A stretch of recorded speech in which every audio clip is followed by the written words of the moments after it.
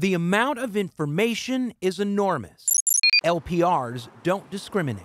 They scan every license plate, even on cars going the opposite direction, recording where you are and what time it is, and storing it up to 2.5 years, all linked to the 7 digits on the back of your car. We can type in a tag and it can give us a time and date stamp and a GPS coordinate of where that tag was last seen. We rode with the Georgia State Patrol. It has 65 mobile readers to cover the state. Trooper Trey Thomas showed us how his 2 scanners see things he can't, like stolen cars and wanted felons. I don't have to be constantly sucked into the computer running tags. I can let the cameras do the work for me. In just 1 year, GSP scanned a staggering 42 million tags. Even smaller departments like Snellville scan thousands each month.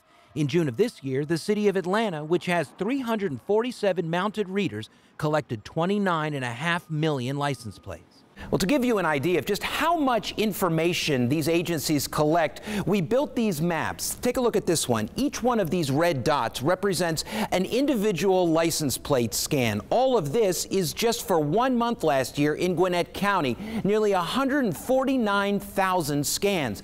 And this right here is Georgia State Patrol data. Just 2 days worth, more than 250,000 scans. The government should not be collecting information on everybody in order to go after a small portion of people. Dave Moss studies LPRs for the Electronic Frontier Foundation, a nonprofit privacy rights group. He says license plate data can reveal personal details on innocent people, what church they go to, what political demonstrations they attend. Using even a limited amount of APD data, we were able to plot several vehicles' travel patterns for a single day. They capture information on everybody. They're a form of mass surveillance. That's the government. They do stuff like that all the time. It could be a problem just because it could leak out. If you're not doing anything wrong, you have nothing to worry about. Through August of this year, Atlanta police made 209 arrests from LPR alerts. In Conyers, after a title pawn store was hit by a serial armed robber, a responding officer's LPR picked up the tag on a fleeing vehicle. We go back and check that tag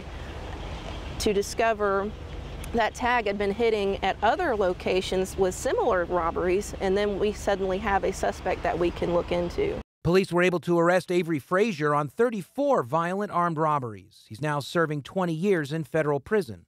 It's not for us to harass you. It's not to generate activity.